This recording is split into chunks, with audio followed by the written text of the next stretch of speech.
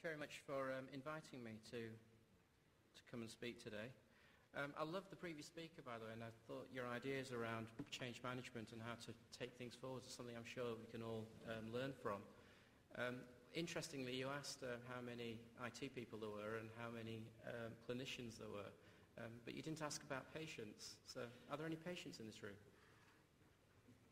There's a few of us, and I've brought a patient along, a specimen if you like, from the practice. Do you want to just introduce yourself? Hello everyone, my name is Yvonne. I'm a patient that's empowered. I have access to my own medical records, and I'm also secretary to the patient participation group within the practice. Right, those of you that don't know me, I'm a full-time GP over in Tameside. I'm the information management and technology lead at NHS Tameside and Glossop. I'm also the primary care IT lead at NHS Northwest. And today I've been asked to come along and talk to you a little bit about sharing information with patients and empowering them to take control of their own information. I started using this picture about 3-4 years ago, and it's a patient who's deciding to join our practice, and it's one of those new patient registration forms, and it says, you know, do you drink, do you smoke, do you exercise, do you Yahoo? Does anyone Yahoo around here? Email? A few people. Okay, well that was kind of very much sort of 3 years ago, isn't it? Because now with Facebook, does anyone Facebook? Yeah, there's a few more people, but again, that was kind of yesterday as well. Today it's Twitter. Does anyone Twitter?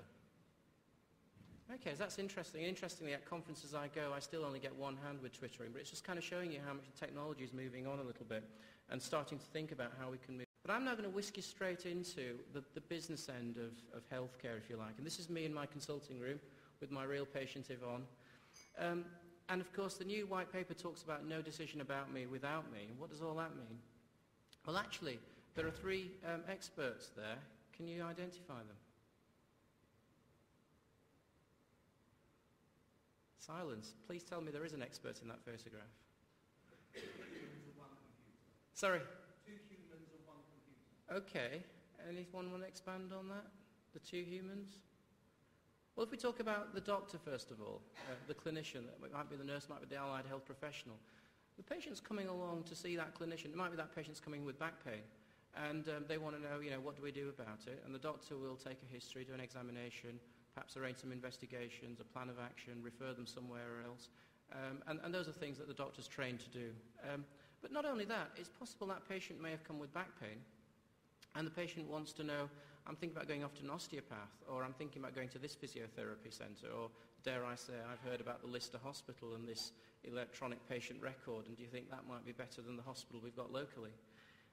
And so there is something about the experience that I've got locked up inside my head of the last 10, 15, 20 patients that I've seen with back pain, and what they've been telling me about the services that they've received from the carers that have delivered. So there's expertise around how to assess somebody and also around what the services are like. Of course, the patient is also an expert too. Why is the patient an expert? I think the patient knows much more about what's wrong with them. Fantastic.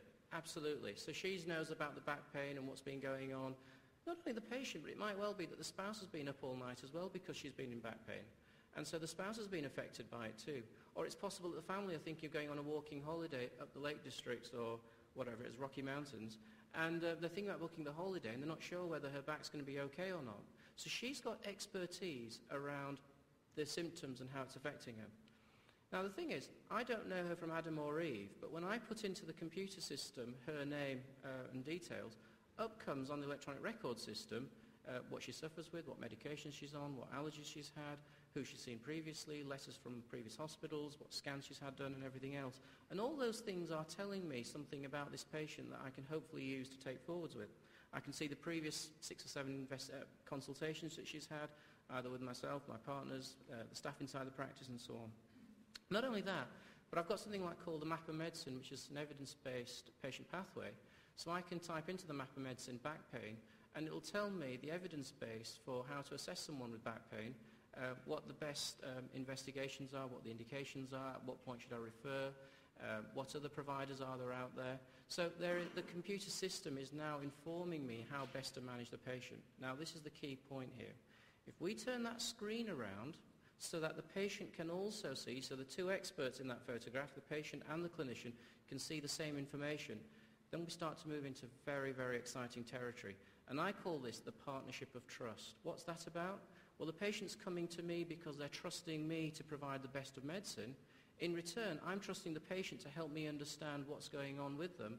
And if we use the electronic record plus the evidence-based pathways to help support both the clinician and the patient, then something very, very exciting starts to happen. So how can patients access that record that I'm using to help them manage their care? Well, we use a system called EMIS Access, and it allows patients to book appointments online, and these are just screenshots I've taken of how a patient can book an appointment. They can choose an appointment, so they can schedule appointments that are appropriate to their needs. Not only that, but they can very quickly go in and cancel that appointment or change it. They can order repeat. When they go online, it pulls off the computer system what repeat prescriptions they've got, and here's a list of them. Shows you how to take it, shows when it was last issued. Next to each medicines, there's a little blue information button. You click on that, it takes you to a web page that tells you what that particular drug means. This is the one on aspirin, and it's telling you about what it does, how it works, what the side effects are, what the interactions are, what sorts of people are treated with aspirin and so on, and you can also see the experience of other patients and news about aspirin and everything else. They put a second password in and they can access the full medical record, so they can see summary information. This is a summary page, and you can see allergies, current medications. You can see problems, significant active and past problems in date order, which is at the top, and that's what clinicians understand. Patients actually prefer the lower version, which is the same information, but it's in system order, so they can see all their chest problems, all their nervous problems, all their hormone and metabolic problems, and patients are telling me that they find that information easier to understand rather than something that's in chronological. Not only that, but they can actually see the consultations. We know full well that when a patient comes to see us, when they walk out of the consultation, they can only remember 3 bits of information. And when they go home and the spouse says, "What did the doctor say?" they've probably forgotten it all. Well, my patients are now able to go online, and as soon as I hit the file button, they can go online and they can actually see the free text. Here's an example of a consultation with someone with high blood pressure, and I've got a history in there, I've got a new tablet I've started, I've got the actual blood pressure reading in the consulting room, and then I've also got the plan of action, and in that plan of action it's saying, advise the patient to get a blood pressure machine, ask them to check their blood pressure a couple of times a week, ask them to store their blood pressure on health space. I've asked them to look at hypertension care, which is on the Practice website, and I'm going to show you that in a moment. I've asked them to come back again in a month's time and bring all their blood pressure readings with them. Instead of them trying to remember all those little bits of information, it's all in the record. They can go home, they can access it on their iPhone, iPad, wherever they are, in an internet cafe on the other side of the planet, and it will remind them of what they're doing. You can also see this patient's got alcohol dependence syndrome as well, and you can find out more about that too. Not only that, but they can also see their test results. So my patients are having a blood test in the morning, and then that evening they're logging online and looking at the test results to see what their glucose is, what their cholesterol is, what their kidney function is. And as the doctors, when we look at the test results, when we're filing them, we file it as normal or abnormal. And you can see an example there of a cholesterol result, and it says abnormal, the actual result, what the normal range is. And again, there's a little blue information button next to it, so if they want to know more about that, they click on that and it takes them to Lab Tests Online so they can find out more about what that test result is. Lab Tests Online is being produced by the biochemists from around the country, and it's peer-reviewed, and it's an excellent resource for clinicians as well as patients. Not only that, but they can also see what immunisations they've had. There seems to be a plethora of immunisations and more immunisations that we're now doing. And of course, when you turn up with a rash in the A&E department and being asked, are you up to date with your immunisations? And don't know, I'm not sure. Well, actually, my patients can go online and they can look at all their immunisations that they've had. And again, next to each one, there's a blue information button that tells them more about that particular immunisation. So what's the point of all that? What's the benefit? Well, yes, it's kind of nice, it's intellectually stimulating, whatever. But actually, what's really interesting is when a patient looks at their own record, that's the only person on the planet that can actually say whether that record is correct or not, whether there are any errors in there, whether there are any things missing. Here is just an example of an email from a patient who sent me within a couple of hours of getting access to her records. And she had a whole load of comments to make about the fact that the record says that there's no allergies, when actually she has got an allergy to house dust mite and pollen.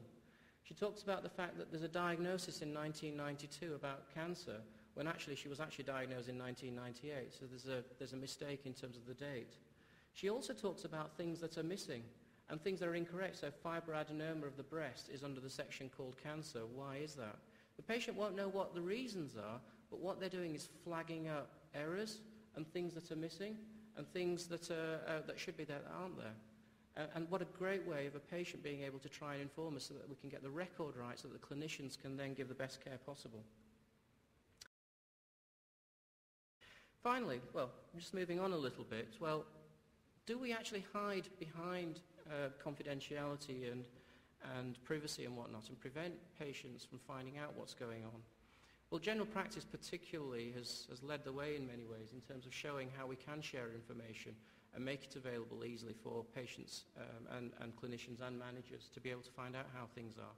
And here I'm alluding to the Quality Outcomes Framework, which is how GPs are now paid on the basis of the quality of care that they receive. This is a screenshot of the data that's available for patients to look at, and we actually actively promote it on the practice website. And it shows how we're achieving within the clinical domains, within the organisational domain, within the patient experience domain. And not only is it just giving us the data for our practice, but it also compares with all the practices in the PCT and also nationally. And you can choose how we're comparing in them. And in some of them we're doing well and some of them are not doing so well. So there's an opportunity for patients to learn more. There are other ways that patients can actually find out more about how we're doing. We've got a very active patient participation group.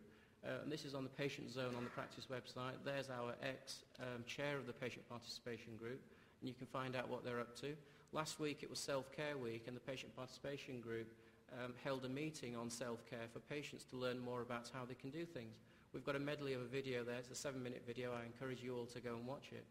But down the left you can also see the minutes of the patient participation group meetings, so you can see what issues have been raised between patients and the practice and how we're trying to resolve them.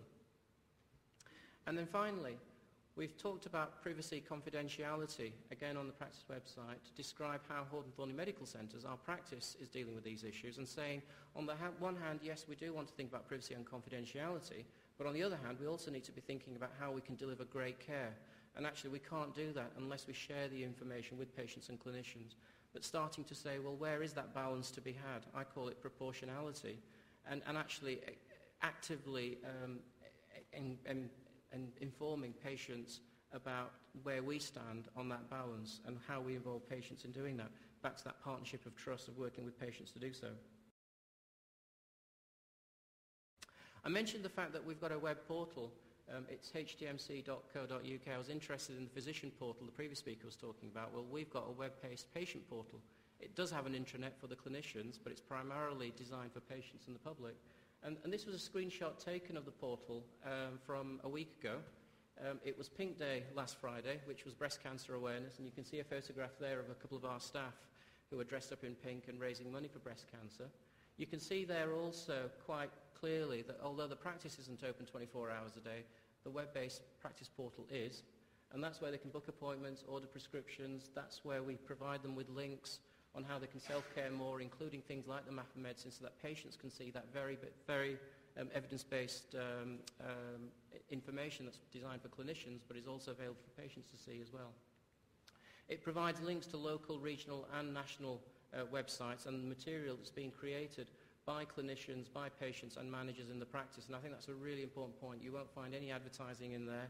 You won't see McDonald's PLC or Boots PLC or anything like that. Everything on there is about patients and the practice and supporting them to get the best from the local NHS. And just to show you, well, go on and let's see a real patient and how is this working for them. Well, this is David Smith. He's a patient of mine who records his own blood sugars, blood pressures and weights. And he does that not for the clinician, but also for himself as well, because he wants to improve his ability to self-care. He actually has 5 consultants, and they're in 3 hospitals. But one of the things he noticed was even the 3 consultants in the same hospital didn't know what was going on, never mind in different hospitals. So he's now started to print off relevant details from his records, as he puts it, graphs of results he's had, and when he's made lifestyle changes that affected his weight or his blood pressure or his kidney function or whatever, he's able to print them on the graphs and present them to the various consultants so that they can see what's going on. And he does this because he's realised that that saves him time and money. And in doing so, he's also realised that the NHS doesn't have to repeat tests on again and again when they've already been done. He's a diabetic patient,